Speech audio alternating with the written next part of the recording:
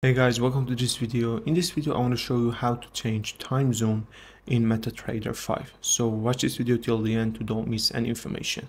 So all you need to do is open MetaTrader app and from here click on setting on the bottom. Scroll down until you see setting. And as you can see, the change time zone is unavailable. You can't see an option that says change time zone. So all you need to do is come to your settings, search for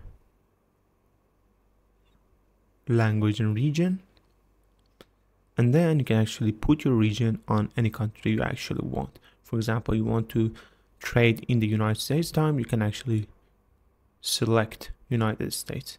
And after you changed the region, you have to make sure you use a VPN. For example, if you set your region to country like United States, you have to open the MetaTrader app with VPN of the United States, and that's how it works. Thanks for watching this video. If this video helpful for you, please like it and subscribe to the channel.